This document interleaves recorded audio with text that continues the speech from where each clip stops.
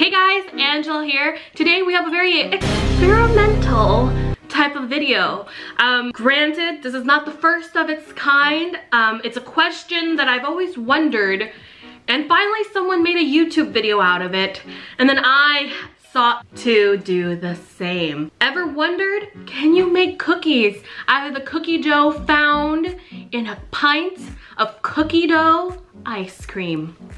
One of the many wonders of the world. Someone whom I've followed for a very long time, Emmy Made in Japan. I will put her links down below, especially to the original video. She is such a charming individual. Today, I bought 4 pints of cookie dough ice cream. A variety, actually. On this side, we have the classic Ben & Jerry's Baskin-Robbins ice cream, and for you mature individuals, Haagen-Dazs. Okay, let's be real. Haagen-Dazs, I mean, out of the 3 brands here, Haagen-Dazs is seen as more of the mature ice cream. Emmy strictly looked like she focused more on the Ben & Jerry's side, so we're gonna bake those so you, my viewers, can see if our other brands' cookie dough consistent with their competitors. So we are gonna test out which brand of cookie dough ice cream makes the best cookie. And I'm going to put a disclaimer out now. I am not gonna waste ice cream. Before all you people out there saying she's wasting food, dislike, I'm gonna literally have a bowl right here next to me where all the extra ice cream's gonna go. I'm gonna re-put it back in the pints, put it in the freezer, and eat it whenever I want, okay? I'm gonna start with the Ben & Jerry's ice cream. So here we have the classic cookie dough ice cream that they have. And then here they actually have a brand new thing where it's like there's a core center. So inside the middle of the pint, a huge thing of cookie dough. So let's go ahead and open these and extract the product, shall we? Let's excavate. Let's dig into the core one, because this one seems like it would have more of an easier way to get to the cookie dough. What stays consistent within all the cookie dough brands is that it has a vanilla base, chocolate chips, and then cookie dough. In this case, it looks like the cookie dough is centered in one spot. So I think the easiest way for me to do this is just to see, it looks like a lot of the cookie dough is right here. So this is all the cookie dough that was in that pint of ice cream. Not much. This, if you think about it, if you roll it up in a ball and bake it, this would be equivalent to just 1 cookie. So yeah, so we're just gonna set this aside. This one seems like it's gonna be harder to excavate because unlike the other one, there was like a huge core in it. So this one, there's gonna be little pieces of cookie dough. So I have to be extra careful in digging them out. So luckily the ice cream is nice and soft, so it's easier for me to pull out the pieces. So I'm just gonna do what I did the last time. So this is the amount of cookie dough that is in a Ben & Jerry's cookie dough ice cream. There are 24 pieces in a Ben & Jerry's pint of ice cream of cookie dough ice cream. So that's pretty cool. I'm gonna put these in the freezer so that they could re-solidify because they are getting a little soft. So on to the next brand. Next, Baskin-Robbins. And this one feels really soft because it's been sitting out longer than the rest. Oh yeah, that's gonna be easy to excavate. Look at that, ugh. For the Baskin-Robbins ice cream, it looks like it's 18.5. Quite lower than the Ben & Jerry's, and they look a little smaller as well. That's quite interesting.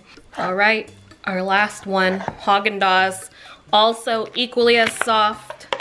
And mind you, out of all the brands, Haagen-Dazs is the only one with a extra protective seal, you know? And I'll be honest, I do prefer Haagen-Dazs ice cream. I feel like their ice cream just tastes a little better. All right, so again, much easier to open this one up. And here is our Haagen-Dazs results. There are 36 pieces of cookie dough. So Haagen-Dazs really does have the not only quality, but quantity out of the 4 cookie dough. Out of the brands of cookie dough that I have picked. So that is amazing. I'm gonna put these in the freezer and then we're gonna bake these up and we're gonna see how they turn out. All right, so we have our samples and I wanted to point out something about the Ben & Jerry's one.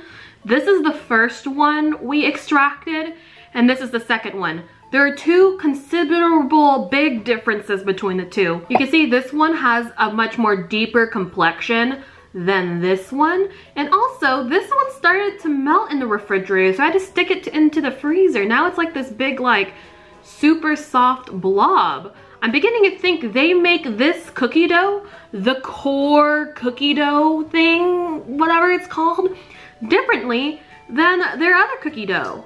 To make it fair between the 2, I'm not gonna cook as much as you want me to cook each individual piece separately. I don't think that gives this cookie dough a fighting chance. I am going to bake every cookie at least the size of our core cookie so that they're all an even size.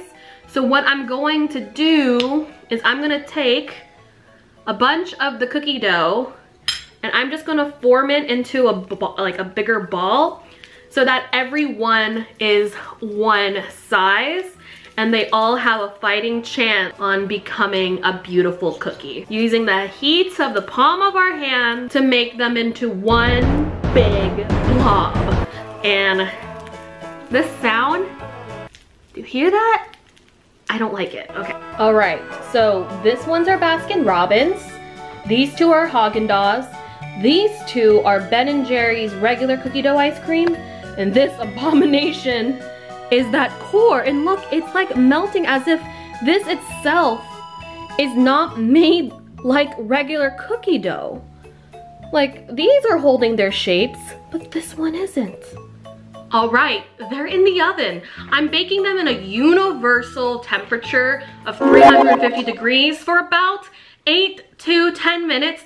All right, so the cookies are out and core, what have you done? And then these are the 2 Ben & Jerry's. This is Baskin Robbins, and wow, look at these golden brown and delicious Haagen-Dazs. So I'm gonna let these cool down, let them firm up, and then we're gonna do a little bit of a taste test. The cookies are slightly cool enough for us to consume. We are gonna go in the order of which we've extracted the cookie dough. Starting off with our core cookie, and as I am holding this cookie, it is literally about to crumble upon me. Like, it is crispy. There is like no binder in this cookie. Now you're probably wondering, what does cookie dough consist of? Cookie dough consists of butter, sugars, eggs, vanilla, and flour. Wait, cookie dough? I can't eat raw cookie dough because there's raw eggs in there. But they actually started using pasteurized eggs. Eggs are important in cookie dough because it's a binder ingredient. So when you bake it, all of the ingredients in that bowl holds together. So it seems that companies are actually cooking their eggs first and then putting it in the raw cookie dough so that it's not harmful for you to eat. I'm beginning to think our core cookie does not contain any pasteurized eggs. It seems to maybe only have flour, sugar, and butter. So let's give it a try. Yeah, it's like a powdered mess in my mouth. Wow, that crumbled so fast. It did not have a chance for me to really chew on it. Flavor-wise, it tastes like a very caramelized cookie. Texture-wise, very unpleasant. Try the regular Ben & Jerry's cookie dough. As you can see, the Ben & Jerry's cookie dough created a wonderful looking cookie. Kind of light brown on the outside, dark brown on the back. It's still a little chewy, wow. Now, for sure, the Ben & Jerry's cookie dough contains pasteurized eggs in it. Let's give this a try, shall we?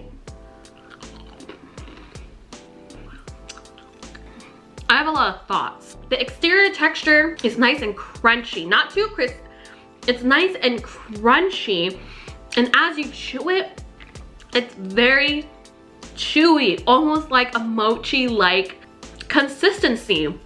Wow, but flavor, not all really there, and you kind of have like this floury taste, which is, I mean, I can't blame, but overall, solid cookie. I'm beginning to think I cooked these a little longer than I'm supposed to. This is the Baskin-Robbins version. Also kind of same chewy snap, crispy exterior. This one has more of like a cake smell versus the Ben & Jerry's. Really smells like a chocolate chip cookie. So, not much flavor there. It's more aromatic than flavor. And you also get that same kind of sandy, floury aftertaste to it. Lastly but not least, our Haagen-Dazs cookie. And to be fair, I did cook these ones a little longer, so it looks like each of them kind of had their own baking time. This one has more of a vanilla caramel smell to it. Granted, the caramel smell might be coming from the fact that I cooked it a little too long, but hey, let's give it a try. Not really strong vanilla flavor to it, but it doesn't really feel like a chocolate chip cookie. Reason being, it looks like a cookie, but look at the Ben & Jerry's one. There's more chocolate chips in the actual cookie part than this. And the reason being that I feel like the Haagen-Dazs dough doesn't have a lot of chocolate chips, it's because when I was excavating the Haagen-Dazs ice cream, you could see there was significantly more loose chocolate chips rather than it being in the actual dough.